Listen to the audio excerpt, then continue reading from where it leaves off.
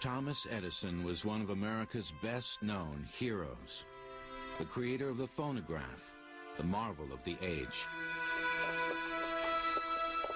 Edison lived in Menlo Park, an isolated village in New Jersey. This unimpressive bluster of shacks would become the world's first invention factory. Menlo Park was also the isolated home for Edison's young wife, Mary Stilwell.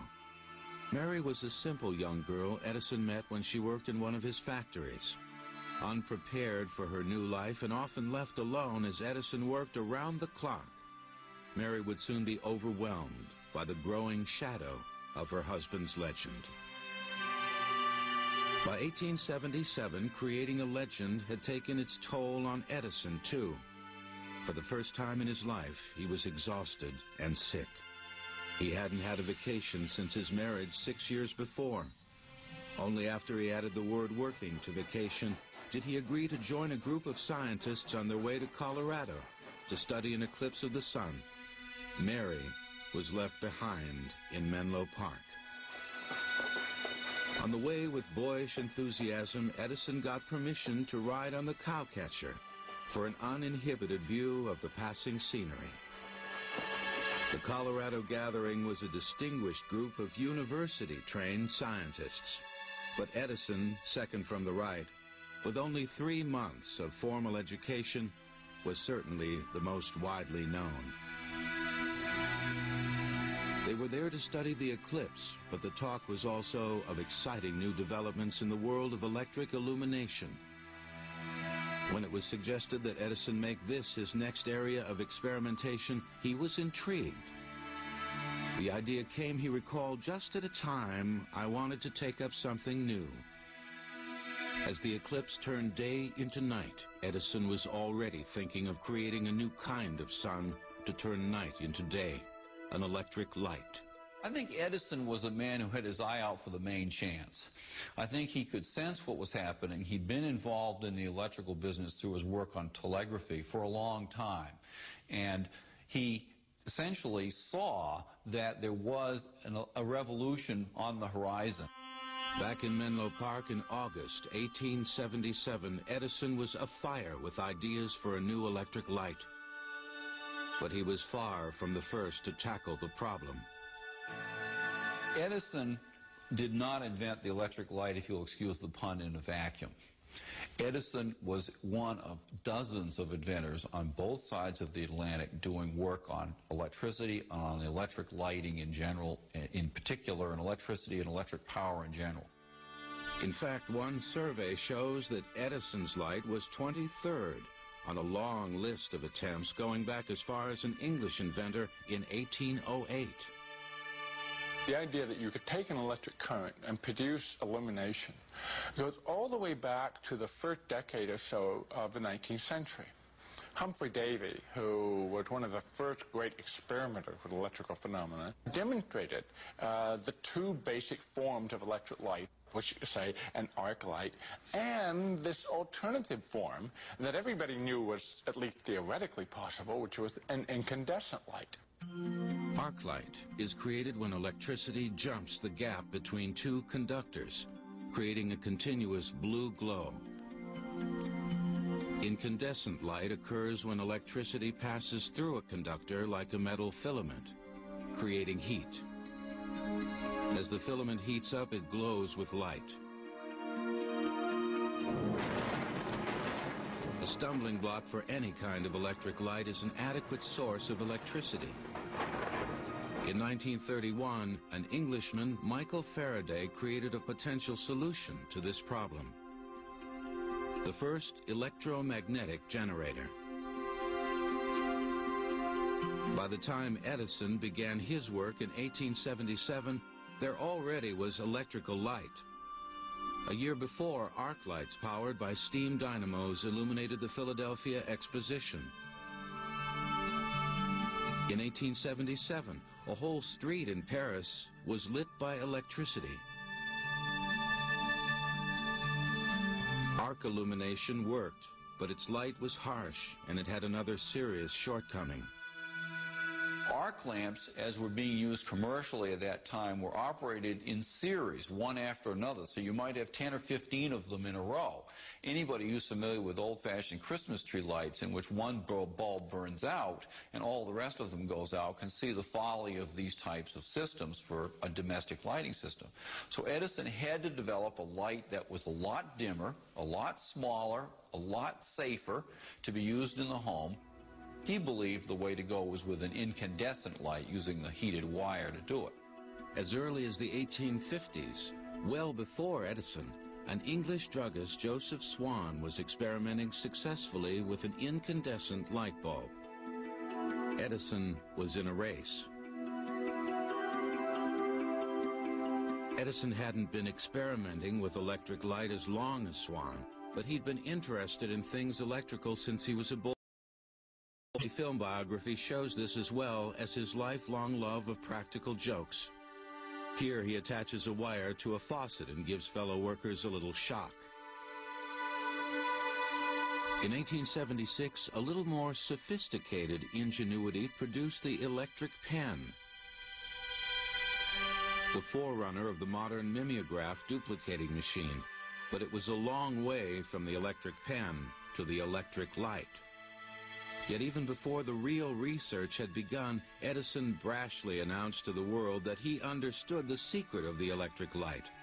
On September 13, 1877, he wrote, "The object of this invention is to produce light for illuminating purposes by metals heated to incandescence by the passing of electrical current through them." Not only that, he promised to illuminate a whole neighborhood of New York with an entirely new process, all in a matter of months. Edison's announcement made worldwide news. He was confident he discovered the essential concept to do the job, but in fact, he had no detailed idea how he was actually going to make it happen. In the 18th century, people flocked to demonstrations by professors of electricity. These scientific entertainers used increasingly powerful static electric generators, which when touched, eventually threw one of them across the room. Electricity will continue in a moment on Modern Marvels. Thomas Edison's announcement that he found the secret of the electric light astonished the public. But to back up his words, he was going to need money. Lots of it. In order to get the kind of money that he was talking about, he had to get the attention of a capitalist on Wall Street. And in particular, I think he was at least vaguely aware of the fact that he had not only to get their attention, but he had to scare them a little bit. To say to them, if you don't help me out here, your gas stocks are not going to be worth anything. Your other investments in similar technologies may go down the tube, and you will feel very foolish because you will have lost the opportunity of a lifetime to get in on something really big. Wall Street magnates like J.P. Morgan, heavily invested in gas stocks, didn't need to be asked twice. Edison may have preempted the winner's crown in the race for the electric light, but his competitors were far from ready to quit. As this English cartoon shows, he was only one of a big field of inventors with ideas that disturbed the sleep of international gas magnates. And Edison was a newcomer. In England, Joseph Swan was close to success. Nearer to home in New York, Edison faced another challenger, hard-drinking ex-telegrapher William Sawyer. With financial support from lawyer Alvin Mann, Sawyer was getting his own Sawyer-Mann electric light ready to glow ahead of Edison. For the most part, men like Swan and Sawyer were essentially lone inventors. To many, that was Edison's reputation too. But in fact, at Menlo Park, he was the captain of a powerful team. It was this support that made an enormous difference. He called his Menlo Park team the Boys, or even more affectionately, his Muckers. Edison was only 31, but his muckers called him the Old Man. Edison's closest associate was English-born mechanic Charles Batchelor. Much of what we know about Edison's early experiments come from Batchelor's detailed drawings and meticulous notebooks. Turning these drawings into working machines was the job of master machinist John Crucy. Crucy was the man who built Edison's first working tinfoil talking machine. A newcomer to the lab was 26-year-old Francis Upton. Unlike most of Edison's muckers, Upton was a mathematician with a university education. It wasn't long before the old man nicknamed him Culture. Upton would prove invaluable as Edison plunged into the only partially understood complexities of electricity. Did Edison invent everything by himself? Of course not. One can only imagine these sessions sitting around the organ late at night, you know, having their lunches at midnight brought up from down by the railroad station, things of this sort, you know, discussing various ideas. I mean, that's the way things happen. With his boys, Edison's Menlo Park laboratory had come a long way toward achieving his dream, a perfect workshop. In 1878, what he hadn't achieved, despite endless hours in the lab, was a workable electric light. As this early film biography shows, Edison virtually lived in the laboratory, smoking as many as 20 cheap cigars a day. He worked around the clock, catching catnaps on laboratory benches. He would wear the same clothes for three or 4 weeks, go to bed with all his clothes on, including his shoes, not shave, not change his shirt, eat poorly, stay up to all hours, 4 or 5 in the morning, take a 20-minute nap. His life had an anarchistic aspect to it. Edison's obsession with his work was devastating to his family life. In 1879, his wife Mary, long neglected as her legendary husband struggled to solve the mysteries of electricity, was pregnant and depressed. It didn't matter to him what the problem was with the other person, the woman. It didn't matter what her needs were. Once she started having babies and started having economic cash flow problems and having to run the household without him being there, then I think the whole relationship went through a tremendous shift, a downshift, as it were, and the romance went out of it completely. If Edison noticed what was happening to his marriage, he still buried himself in work. He had discovered that the making of a workable electric light was a lot harder than he'd expected. When you look at Edison's notebooks from 1878, it's really quite remarkable how you can see the path from cocky confidence to, in a matter of just a few weeks, oh, this isn't working, let's try all of these other things. And so, in fact, by the end of 1878, after 3 or 4 months of experimentation, Edison is beginning to sweat. An important goal in creating a workable incandescent lamp was to find a filament that would keep glowing and not burn up or melt. Like others before him, Edison started with platinum, a metal with a high melting point. But platinum was rare and expensive. Since the experiments of Humphrey Davy in the early 1800s, it was known that one way to make a filament last was to put it in a vacuum. Without oxygen to encourage combustion, the filament would glow longer. To respond to this problem, a new mucker from Germany was added to the team. Ludwig Baum was cocky and talented, and a master glassblower. His ability to turn out perfect vacuum glassware again and again was a crucial contribution to Edison's work. Finally, there was the centuries-old problem of an adequate source of electricity to power the bulb. Edison took advantage of the fact that there had been important improvements in electrical generators since Michael Faraday's time. Edison added his own contribution to the field with the development of a device that his boys thought looked like a woman on her back with both legs in the air. They nicknamed the new electrical generator the Long-Legged Mary Ann. More Victorian sensibilities later changed it to the Long-Waisted Mary Ann. By the middle of 1879, Edison had made some progress, but much of the scientific establishment was convinced the odds of success were against him. He was called a self-promoting humbug, and his declarations of imminent success were mocked as sheer nonsense. Edison's investors were getting anxious too. By March 1879, Edison couldn't put them off any longer. He reluctantly set up a demonstration of progress on the miracle he promised. It would be a memorable occasion. Well, in this March visit, Edison is all set up. He's got his lamps, he's got the generator hooked up, and the lights come up and they look very nice, but all of a sudden they start going out one by one. And pretty soon there they are in the dark, wondering if in fact Edison has the way to solve the problem.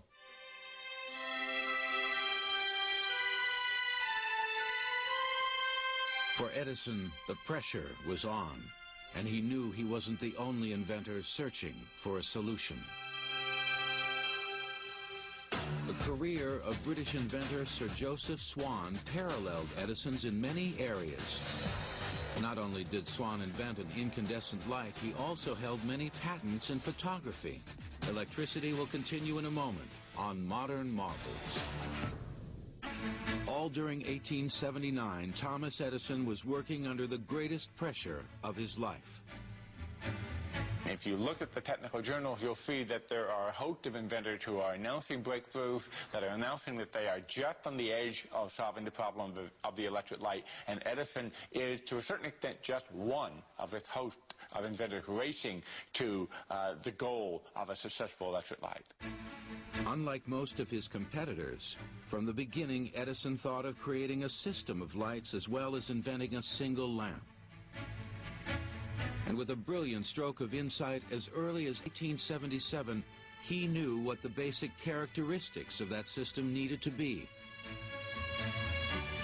Edison competitors such as William Sawyer were working with lamps that used low-resistance electrical conductors. When an electrical conductor resists the flow of electricity, this electrical friction generates heat. This heat makes the filament in an electric light glow. With a low-resistance conductor, there is less electrical friction, so it takes more electricity to build up the heat needed for light. More electricity means thicker conductors. Thicker conductors add excess heat and, more important, additional cost to an electrical system. High-resistance conductors with greater electric friction need less electricity to produce the heat for light. This means they can be thinner and cheaper. Edison was convinced his high-resistance concept was correct, but without a workable electric light, it was nothing but a clever theory.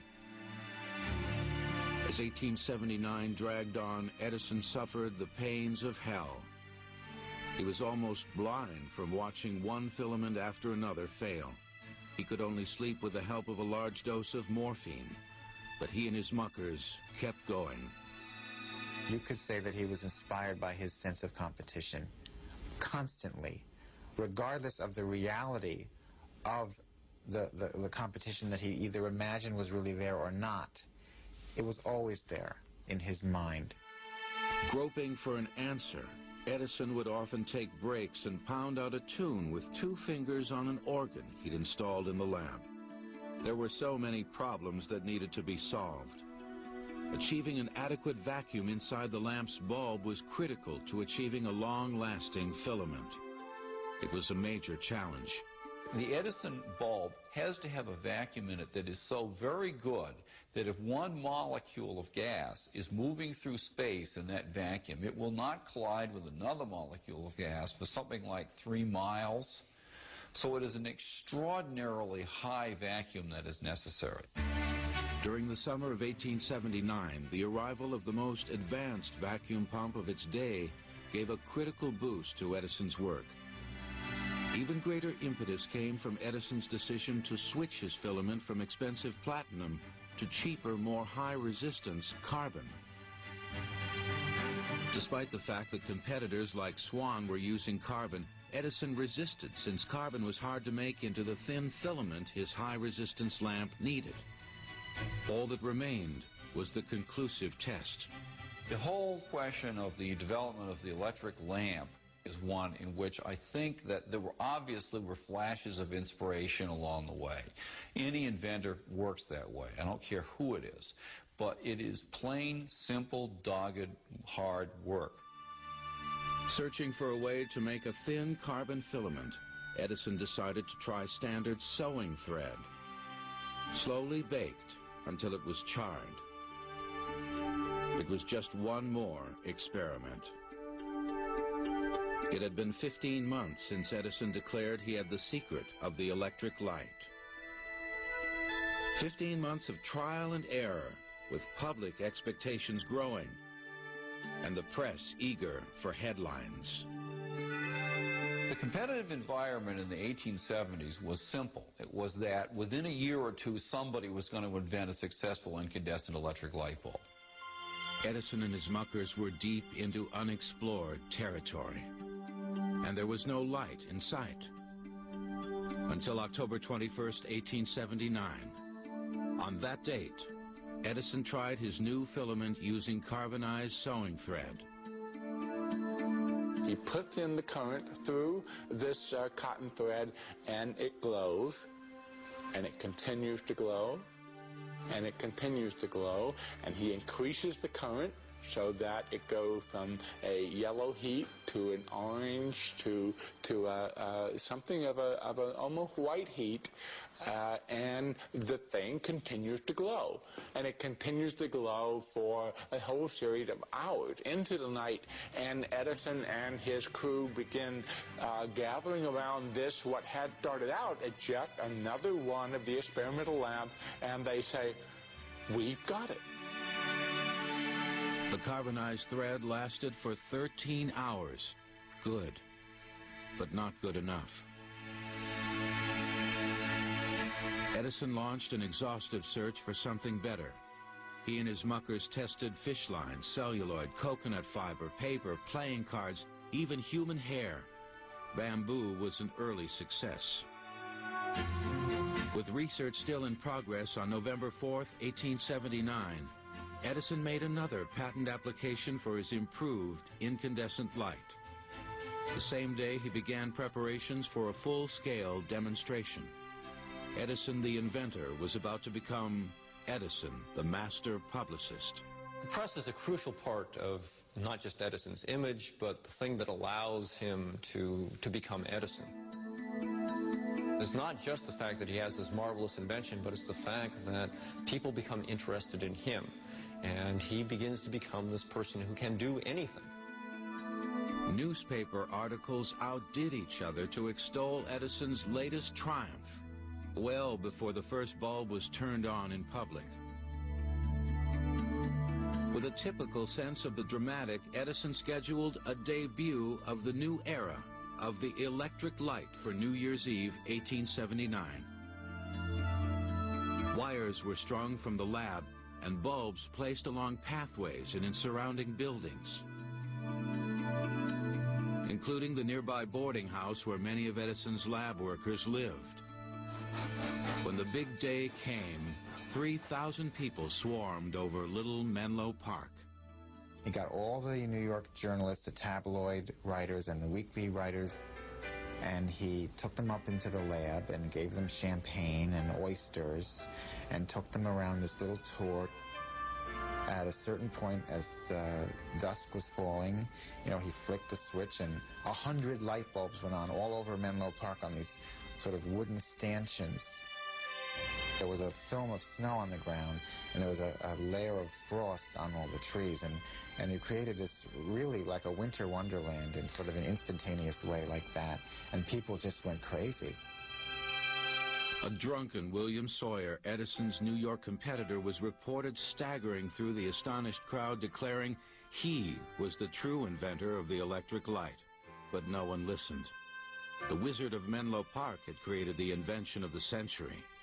Well, almost.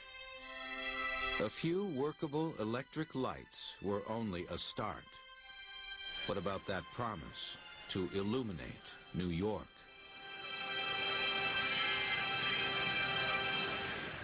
Edison used carbonized strips of bamboo for his first filaments in 1880. Today's metal of choice, tungsten, wasn't available until 1912. Electricity will continue in a moment on Modern Marvels. By the end of January 1888, Edison's light had burned for 550 hours. The popular press declared him the winner of the race for the electric light. But his competitors weren't giving up. Even so, they had some catching up to do. William Sawyer had proposed a system of lighting in a house that shows, essentially light bulbs screwed into sockets on chandeliers. But the important fact is, if you look at a Sawyer man lamp from 1878 or 1879, you find it an impossibly complex, large, heavy device that runs with a low-resistance filament. Joseph Swan, Edison's English competitor, was also working with a low-resistance lamp. But he was more than close to the finish line. The plain and simple fact remains that a successful Swan electric lamp, incandescent lamp, was demonstrated in Newcastle in the latter part of 1878, fully a year ahead of Edison. Despite their early successes, to historians, what made Sawyer and Swan runners-up was the lack of a lamp that worked in a large-scale system. But in 1880, Edison didn't have a system either. He needed one, and it had to work. Everything is so new, he wrote, that each step is in the dark. I have to make the dynamos, the lamps, the conductors, and attend to 1,000 details the world has never heard of. To be successful, an electric light not only had to be as bright as a gas lamp, it had to be as economical and reliable. And most important, it needed to be mass-produced to work in a large interconnected system. Early on, Edison knew how such a system would be laid out. He would subdivide the light like gas pipes. There would be a main line with feeders to individual lamps. This would allow each lamp to be controlled independently. This was the system. What remained was to build it. Edison had chosen a 1/4 mile district of lower Manhattan around Pearl Street for his first real-world installation. It wasn't accidental that Pearl Street was near the headquarters of many of his major Wall Street financiers. He worked feverishly to be able to put together enough of his system so that he can convince a capitalist not only has their money been well invested, but more importantly for him at this point, that more money is worth investing. The electric light would change the world, and the changes began at Menlo Park. When Edison began his research, he had 15 employees. By the time he made his first public demonstration, the staff had jumped to 64. By the end of 1880, it would be 220. The era of close-knit camaraderie was over. It was a change that would have lasting impact on both Edison the man as well as his company. Edison's Menlo Park machine shop had produced the first hardware for the electric light. But full-scale manufacturing demanded larger facilities. Edison moved his electricity operation to New York. A simpler way of working and the tools that made the first phonograph were left behind. Work began at Pearl Street as anxious investors looked on. The job would take 2 long years. Edison needed to build more and better generators. lay miles of underground wire, and create and install switches, fixtures, and meters. But before he could start, he needed to woo local politicians for permission to dig up city streets. A lavish dinner with free-flowing champagne did the trick. The politicians left convinced the wizard was one of them. In a way, he was. On September 4th, 1882, the big day finally came. Staying close to his financiers, Edison went to the Wall Street offices of J.P. Morgan. There, he turned a switch. Light bulbs began to glow. Edison's response was quiet triumph. "I've accomplished all I have promised." He'd beaten the competition, but an even bigger fight lay ahead. After the switches were turned on at Pearl Street, progress was steady. The system opened with 2,323 lamps in 1882. 2 years later, there were 11,272 lamps in 500 premises. A year later, in 1885, there were 250,000 lamps in use in the United States. One of Edison's first lessons was don't invent anything that nobody else wants. He understood to be a successful inventor, he had to create things for which there was a market. Edison would soon be called the Napoleon of invention. He was pleased to look the part, but his leadership was challenged from the beginning. The ink on his patents was hardly dry before they were contested in court. Competitors improved, modified, and stole his ideas. In the United States, a partnership led by electrical entrepreneur Elihu Thomson soon had a sizable share of the electricity business. In England, Joseph Swan's work was advanced enough that Edison agreed to join him in a partnership to avoid a long and costly patent battle. Their company, a British monopoly for a decade, was called Edison. Edison made sure his name came first. In America, Edison attempted to dominate the competition with his Edison General Electric Company. But even William Sawyer was a formidable courtroom adversary. In fact, at one time, during a long legal struggle, Sawyer was declared the true inventor of the incandescent lamp. An appeal returned the honor to Edison. The exhausting battle soured Edison on the patent system. Later he wrote, "My electric light inventions have brought me no profits, only 40 years of litigation." In the midst of it all, in 1884, mentally and physically unstable, Edison's wife, Mary, died. Edison deeply mourned Mary's death. In his way, he loved her and their 3 children, but in the end, he never left enough time for them. Despite his legend, Edison wasn't everything, and one thing he wasn't was a family man. With a determination as methodical as the search for the perfect filament, Edison was soon looking for another wife. Within weeks after Mary's death, he met her, Mina Miller.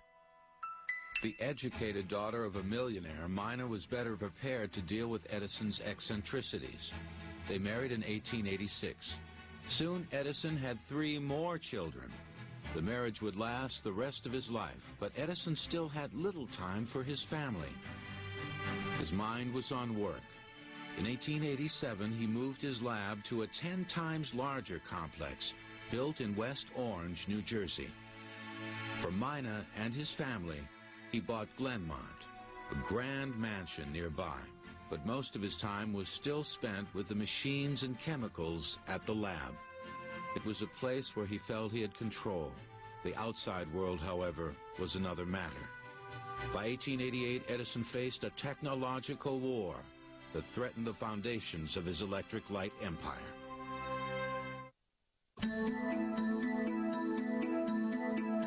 The Edison General Electric system was based on direct current, electricity that travels in just one direction.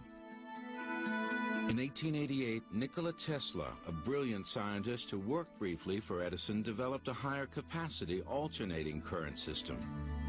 Tesla sold his patents to industrialist George Westinghouse, and battle lines against Edison were drawn. Direct current, or DC systems, are limited in their range and capacity.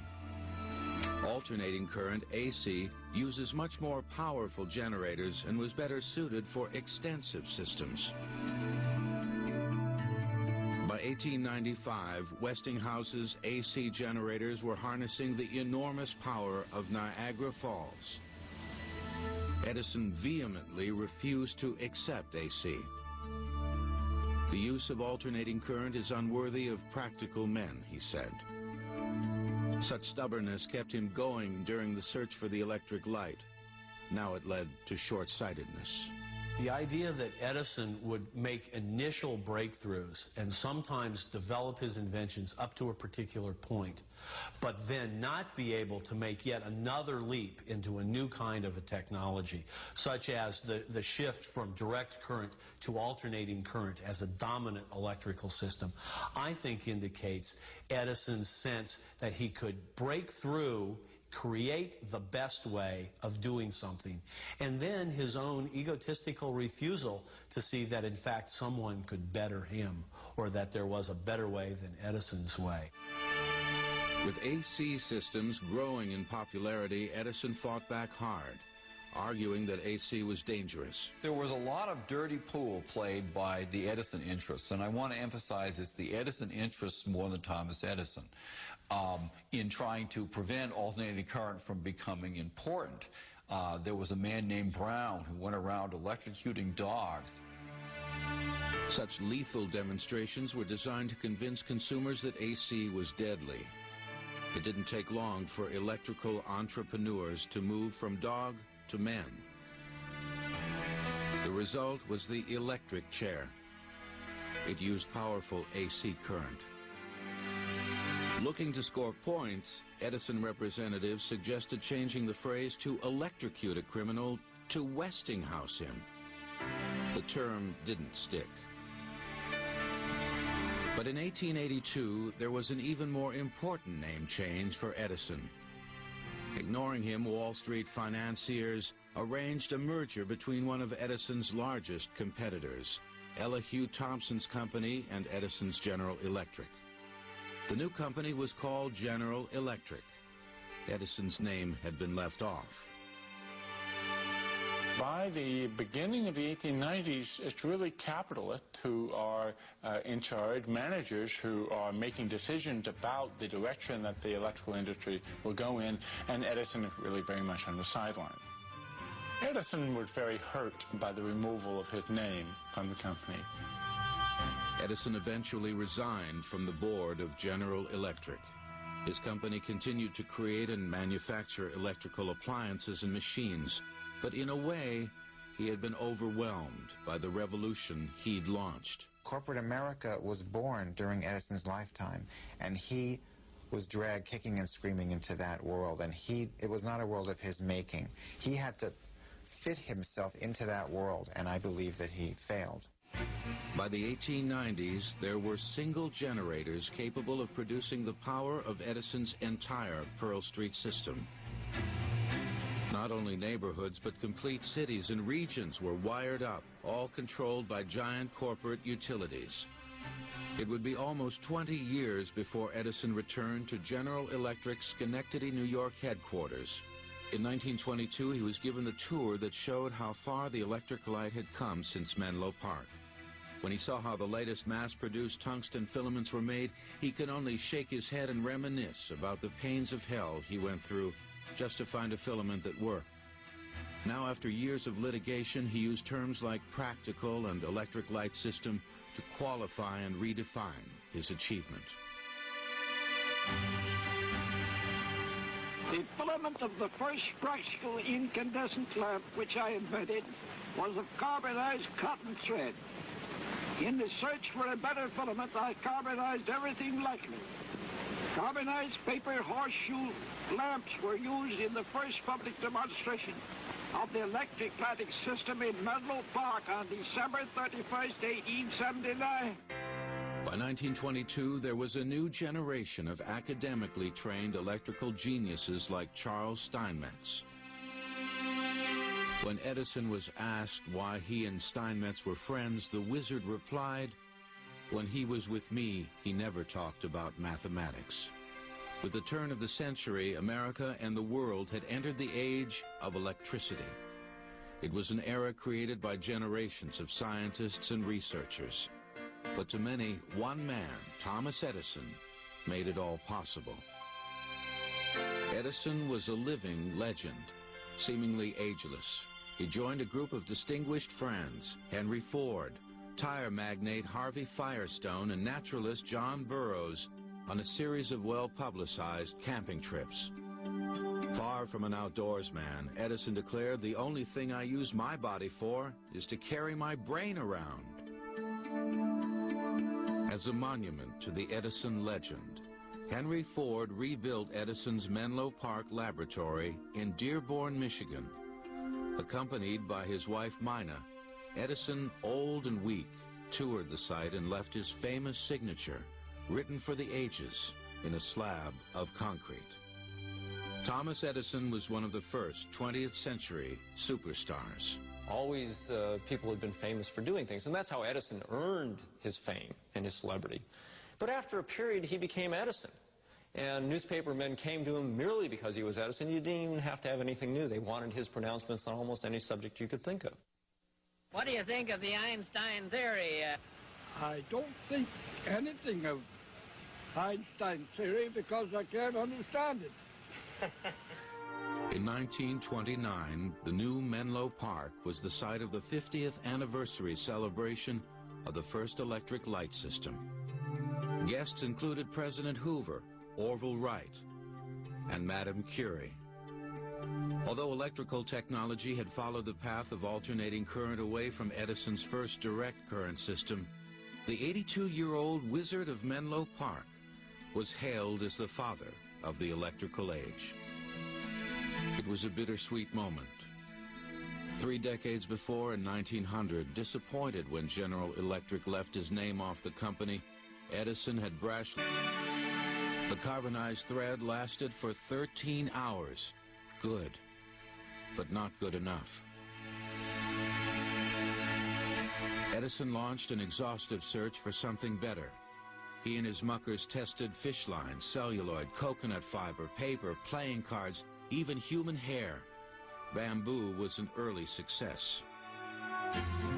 With research still in progress, on November 4th, 1879, Edison made another patent application for his improved incandescent light. The same day, he began preparations for a full-scale demonstration. Edison, the inventor, was about to become Edison, the master publicist. The press is a crucial part of not just Edison's image, but the thing that allows him to become Edison. It's not just the fact that he has this marvelous invention, but it's the fact that people become interested in him, and he begins to become this person who can do anything. Newspaper articles outdid each other to extol Edison's latest triumph, well before the first bulb was turned on in public. With a typical sense of the dramatic, Edison scheduled a debut of the new era of the electric light for New Year's Eve, 1879. Wires were strung from the lab and bulbs placed along pathways and in surrounding buildings, including the nearby boarding house where many of Edison's lab workers lived. When the big day came, 3,000 people swarmed over Little Menlo Park. He got all the New York journalists, the tabloid writers, and the weekly writers, and he took them up into the lab and gave them champagne and oysters and took them around this little tour. At a certain point, as dusk was falling, he flicked the switch and 100 light bulbs went on all over Menlo Park on these sort of wooden stanchions. There was a film of snow on the ground, and there was a layer of frost on all the trees, and you created this really like a winter wonderland in sort of an instantaneous way like that, and people just went crazy. A drunken William Sawyer, Edison's New York competitor, was reported staggering through the astonished crowd, declaring he was the true inventor of the electric light. But no one listened. The Wizard of Menlo Park had created the invention of the century. Well, almost.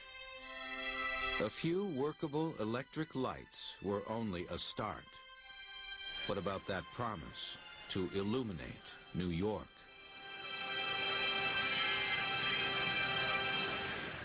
Edison used carbonized strips of bamboo for his first filaments in 1880.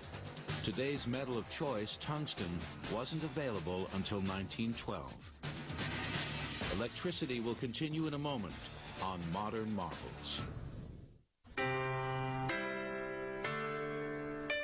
By the end of January 1888, Edison's light had burned for 550 hours. The popular press declared him the winner of the race for the electric light. But his competitors weren't giving up. Even so, they had some catching up to do. William Sawyer had proposed a system of lighting in a house that shows, essentially light bulbs screwed into sockets on chandeliers. But the important fact is, if you look at a Sawyer man lamp from 1878 or 1879, you find it an impossibly complex, large, heavy device that runs with a low-resistance filament. Joseph Swan, Edison's English competitor, was also working with a low-resistance lamp. But he was more than close to the finish line. The plain and simple fact remains that a successful Swan electric lamp, incandescent lamp, was demonstrated in Newcastle in the latter part of 1878, fully a year ahead of Edison.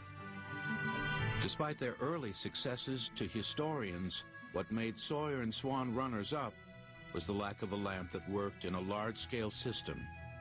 But in 1880, Edison didn't have a system either. He needed one, and it had to work. Everything is so new, he wrote, that each step is in the dark. I have to make the dynamos, the lamps, the conductors, and attend to 1,000 details the world has never heard of. To be successful, an electric light not only had to be as bright as a gas lamp, it had to be as economical and reliable. And most important, it needed to be mass-produced to work in a large interconnected system. Early on, Edison knew how such a system would be laid out. He would subdivide the light like gas pipes. There would be a main line with feeders to individual lamps. This would allow each lamp to be controlled independently. This was the system, what remained life.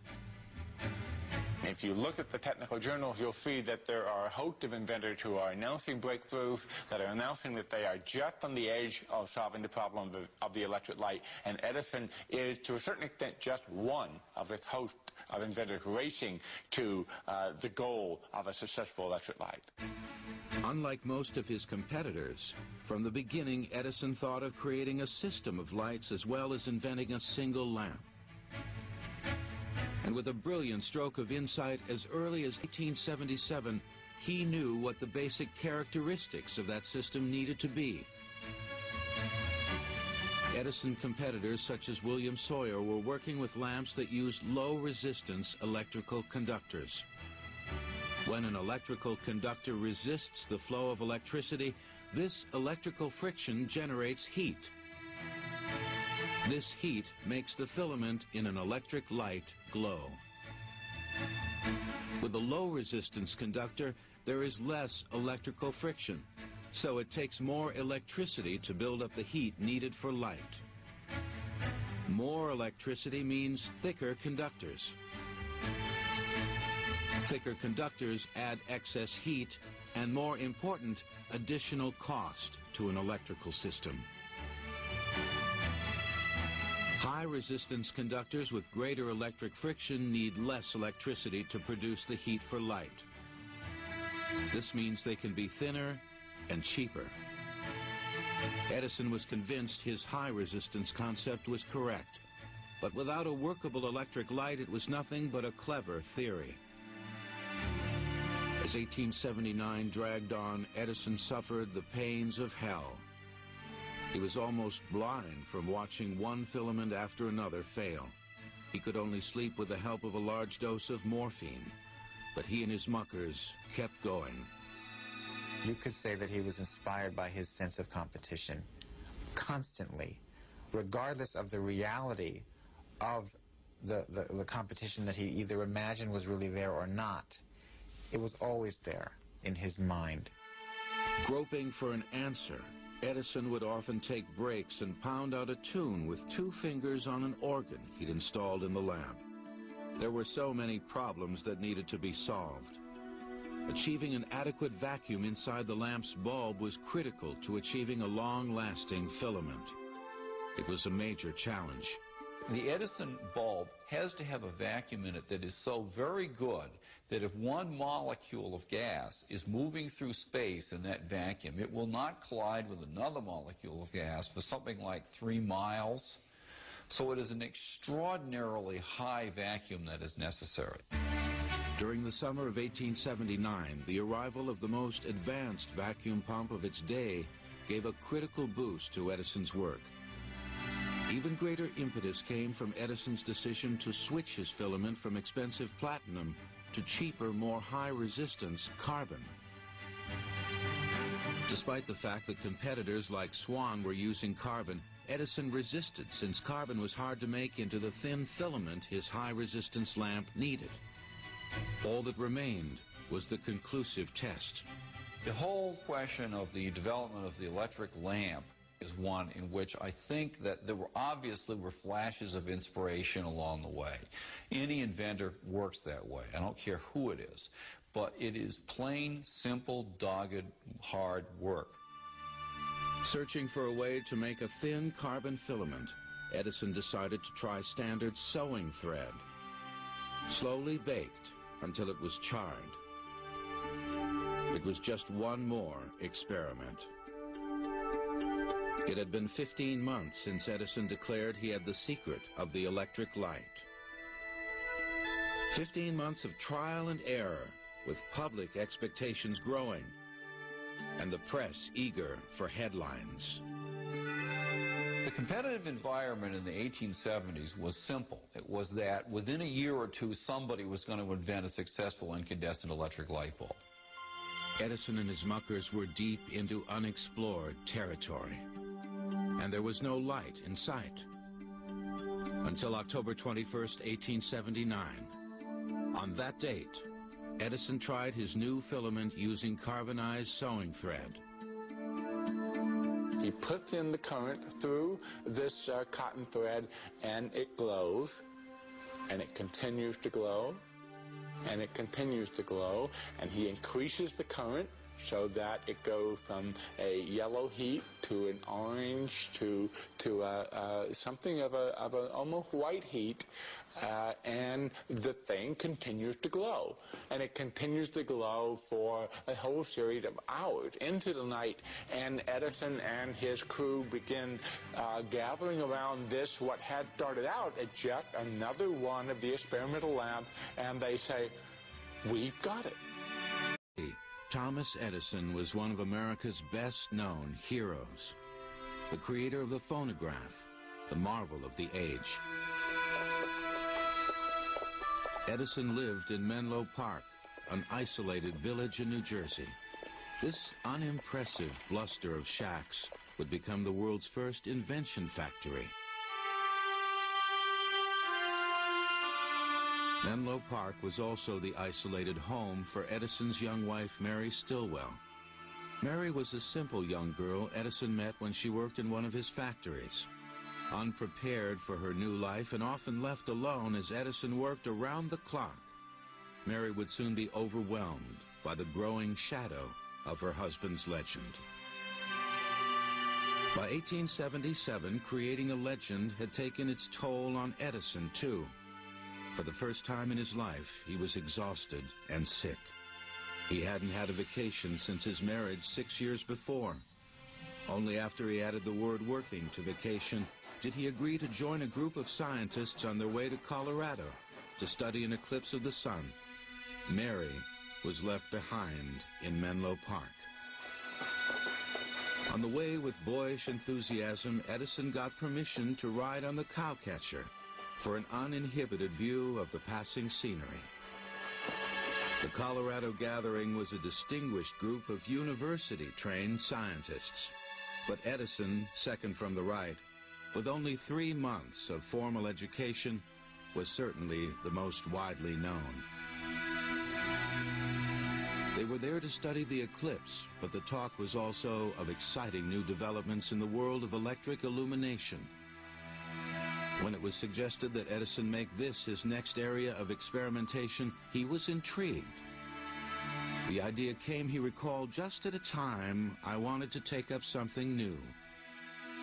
As the eclipse turned day into night, Edison was already thinking of creating a new kind of sun to turn night into day, an electric light. I think Edison was a man who had his eye out for the main chance. I think he could sense what was happening. He'd been involved in the electrical business through his work on telegraphy for a long time. And he essentially saw that there was a revolution on the horizon. Back in Menlo Park in August 1877, Edison was afire with ideas for a new electric light. But he was far from the first to tackle the problem.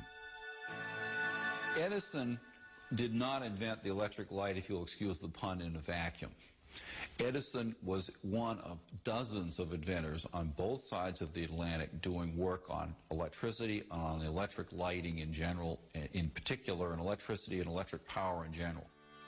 In fact, one survey shows that Edison's light was 23rd on a long list of attempts going back as far as an English inventor in 1808. The idea that you could take an electric current and produce illumination goes all the way back to the first decade or so of the 19th century. Humphrey Davy, who was one of the first great experimenters with electrical phenomena, demonstrated the two basic forms of electric light, which you could say an arc light, and this alternative form that everybody knew was at least theoretically possible, which was an incandescent light. Arc light is created when electricity jumps the gap between two conductors, creating a continuous blue glow. Incandescent light occurs when electricity passes through a conductor like a metal filament, creating heat. As the filament heats up, it glows with light. A stumbling block for any kind of electric light is an adequate source of electricity. In 1931, an Englishman, Michael Faraday, created a potential solution to this problem: the first electromagnetic generator. By the time Edison began his work in 1877, there already was electrical light.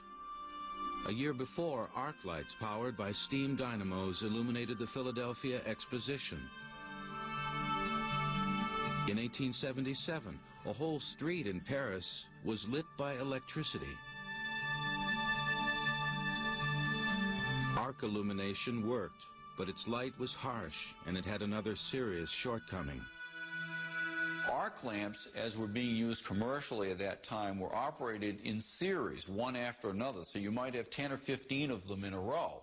Anybody who's familiar with old-fashioned Christmas tree lights, in which one bulb burns out and all the rest of them goes out, can see the folly of these types of systems for a domestic lighting system. So Edison had to develop a light that was a lot dimmer, a lot smaller, a lot safer to be used in the home. He believed the way to go was with an incandescent light, using the heated wire to do it. As early as the 1850s, well before it, with his boys, Edison's Menlo Park laboratory had come a long way toward achieving his dream, a perfect workshop. In 1878, what he hadn't achieved, despite endless hours in the lab, was a workable electric light.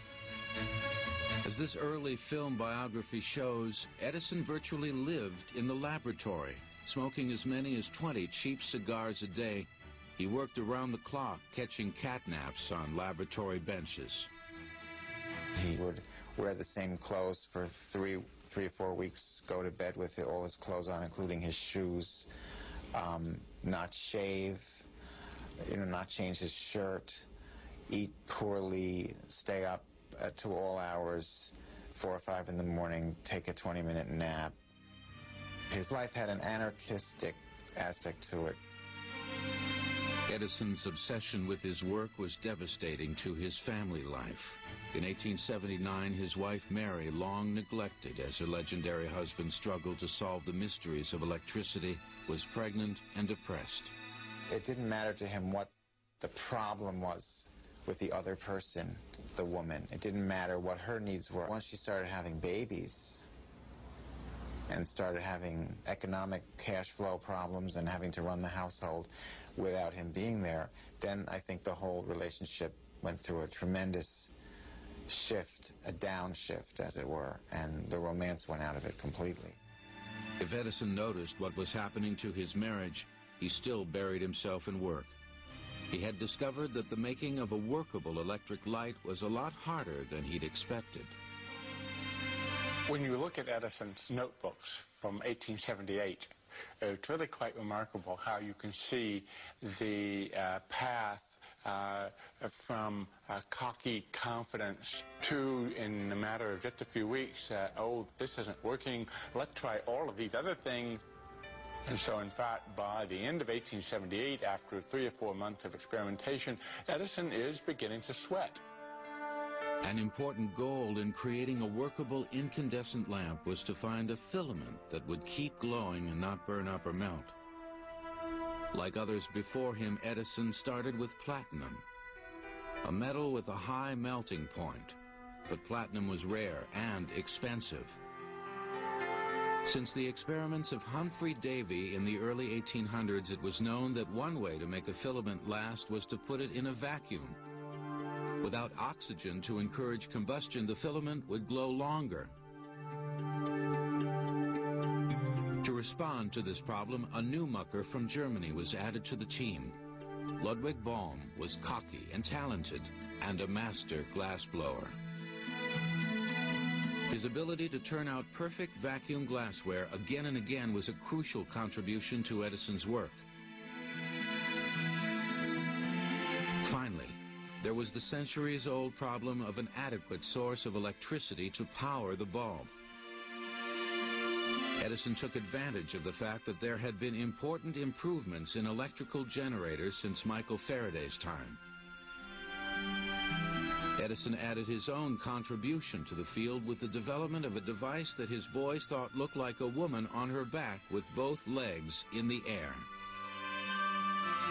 They nicknamed the new electrical generator the Long-Legged Mary Ann. More Victorian sensibilities later changed it to the Long-Waisted Mary Ann. By the middle of 1879, Edison had made some progress, but much of the scientific establishment was convinced the odds of success were against him. He was called a self-promoting humbug, and his declarations of imminent success were mocked as sheer nonsense. Edison's investors were getting anxious too. By March 1879, Edison couldn't put them off any longer. He reluctantly set up a demonstration of progress on the miracle he promised. It would be a memorable occasion. Well, in this March visit, Edison is all set up. He's got his lamps, he's got the generator hooked up, and the lights come up and they look very nice, but all of a sudden they start going out one by one. And pretty soon there they are in the dark, wondering if in fact Edison has the way to solve the problem.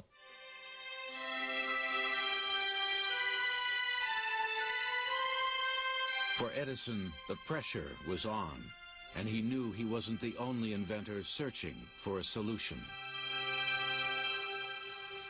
The career of British inventor Sir Joseph Swan paralleled Edison's in many areas. Not only did Swan invent an incandescent light, he also held many patents in photography, Electricity will continue in a moment on Modern Marvels. All during 1879, Thomas Edison was working under the greatest pressure of his Edison. An English druggist, Joseph Swan, was experimenting successfully with an incandescent light bulb. Edison was in a race. Edison hadn't been experimenting with electric light as long as Swan, but he'd been interested in things electrical since he was a boy. A film biography shows this, as well as his lifelong love of practical jokes. Here he attaches a wire to a faucet and gives fellow workers a little shock. In 1876, a little more sophisticated ingenuity produced the electric pen, the forerunner of the modern mimeograph duplicating machine. But it was a long way from the electric pen to the electric light. Yet even before the real research had begun, Edison brashly announced to the world that he understood the secret of the electric light.